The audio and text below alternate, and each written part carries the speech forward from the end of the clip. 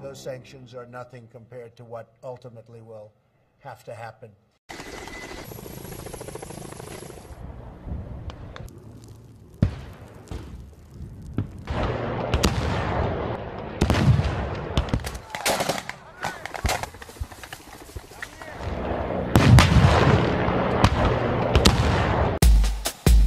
President Trump's reaction to new UN sanctions on North Korea. He's not terribly optimistic. Tonight, senior foreign affairs correspondent Greg Palcott continues his reporting from South Korea on preparations for a worst-case scenario. Modern-day war in Korea. Most analysts say if it happened, it would be ugly. Troops fighting for their lives, casualties in the hundreds of thousands, while the world is trying to head off a conflict with North Korea. A new set of sanctions was approved by the UN Security Council. The United Nations Security Council spoke with one voice again, recognizing the global threat that DPRK, North Korea, constitutes. And these are the most severe sanctions yet laid on North Korea. We'll see what choices the North Koreans make. One early choice, defiance. A Kim Jong-un regime official said North Korea would fight back against the U.S.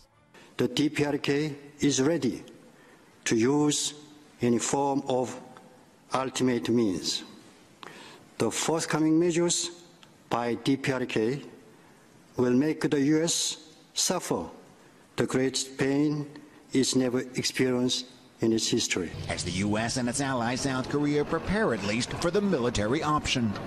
This is about as close in feel as you're going to get to war on the Korean Peninsula, at least for now anyway. South Korean and U.S. Marines in a live fire exercise. Machine guns and grenade launchers, tanks and armored vehicles, mortars and artillery. Tightly paced maneuvers through a rugged and secluded firing range in southeastern South Korea. All aimed at a target at the end of the valley. Read that, North Korea.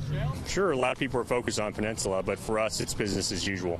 Business as usual. That's some tough business. Mm-hmm. Yeah, the Marine Corps is the nation's 911 force, and we're ready to answer the call. This is one of several exercises during the year the Marines and U.S. military are involved in here. In part, a show of force. In part, a practical lesson in fighting alongside each other. We're just out here exercising to make sure that we can react to any situation, any contingency, and work together with our Korean partners. And if it comes to it, these young Marines, some yet to see action, will know who they can count on.